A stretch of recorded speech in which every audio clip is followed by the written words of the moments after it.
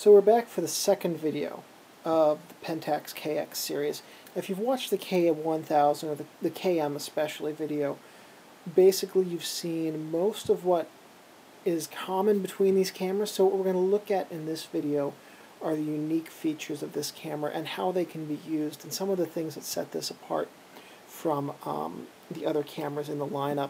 So first thing I'm going to need to do here is mount my trusty 50mm 1:2 lens on the camera, and let's take a look here through the viewfinder. Can we do that? We can do that. And we're going to take a look at the mirror lockup. As you can see, oops, mirror's locked up. Well, mirror's not staying up. There it is. I wasn't pushing it far enough. And I'm going to move this studio light, which is a glorified shop light. Here we go. I'm going to move this studio light over here, and you're going to see the shutter open. There you go. You can see how reflective it got. Look, there I'm using a fluorescent bulb because I care about the environment. So that's to demonstrate how the mirror lockup works. What the mirror... Whoa! Everything's okay. What the mirror lockup allows you to do is, let's say that you want to take a picture of an object and you want it to have no shake whatsoever. So you're going to do a long exposure, like a star trails exposure. That's something this is really good for. You'd mount this on a tripod. You'd look through your viewfinder here, and you'd set your exposure.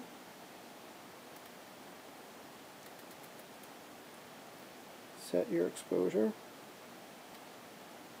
There it goes. And then you compose your image on this star trails of white light. So you'd compose your image, you'd set your exposure, you'd get all of your stuff done, and then flip, oops, that's the timer. Flip the mirror lockup lever to the right, push the depth of field preview button, and now your mirror is locked up. Now, at this point, what you do is you're on the tripod, you've already got everything composed, you set your self-timer,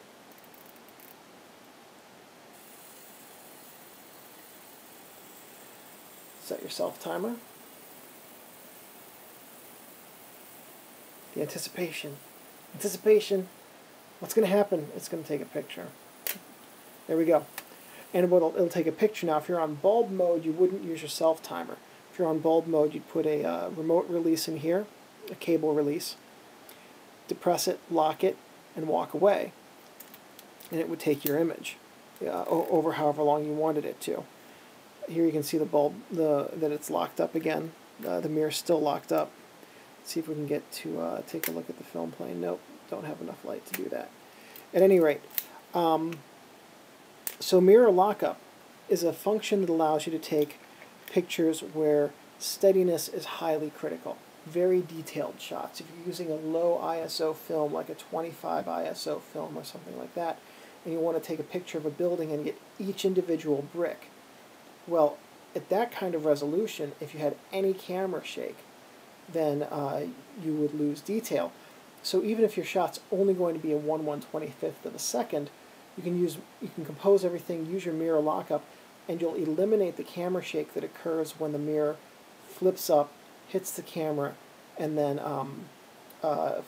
causes the camera to have residual shaking as the shutter opens and closes. So that's a mirror lockup function. Something that's very, very useful to have on a camera, and definitely something that's worth learning to use to your advantage, because it can, in certain situations, really improve your image quality and resolution. Alright, so we're taking a look through the viewfinder of the KX right now. Now, on most KXs, along the top, you'd be able to see the aperture that your camera is set at. My KX has a problem. It could not be fixed.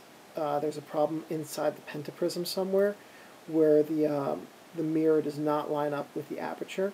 So mine doesn't actually work like that. But most KXs and MXs and LXs have the same function. You should be able to see the aperture setting in the view at the top of the viewfinder. But what we're going to do while we look through here is see how the light meter works. So you can see it's got a needle in there, just like any other light meter from the K line and the Spotmatics line. But it also has your shutter speeds indicated. So I'm going to set my shutter speed. I would like to take this picture at 1/125th of a second, right there. So there's a blue, that's blue, it's hard to see in this video, but that blue indicator will tell you that you're at a 1/125th of a second right now. However, my camera's saying that in order to take this picture I need to be at 1/1 faster than 1,000th. So I'm going to adjust the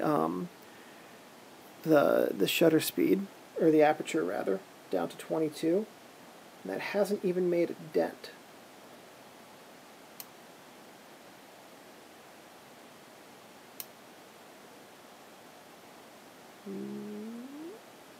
Interesting. I know why. No, I don't know why.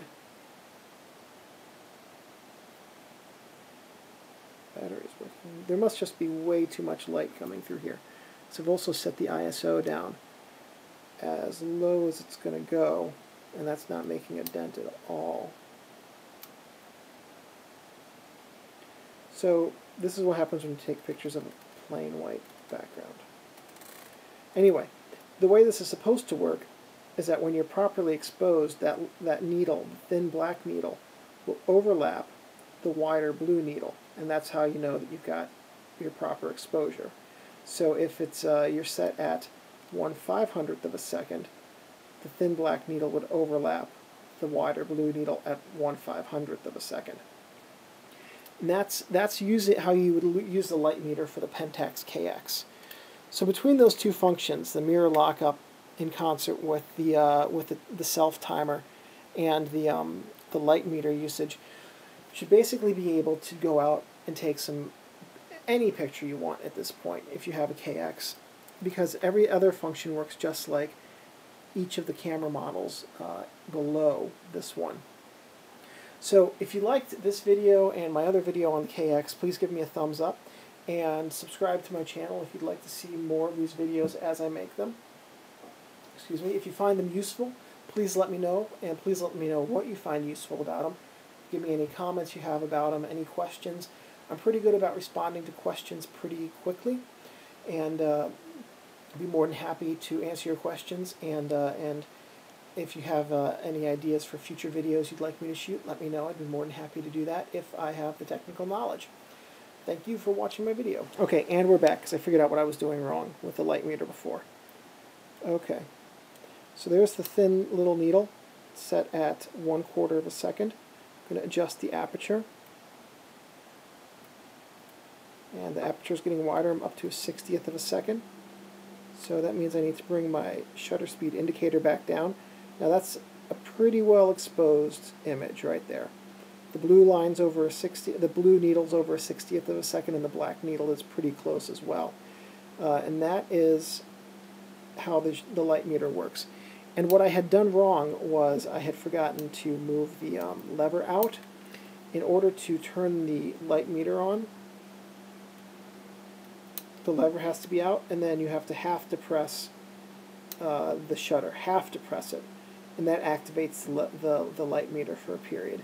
The light meter will then shut off once you push the lever back in.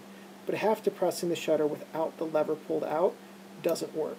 Both things have to happen in order for the light meter to be turned on.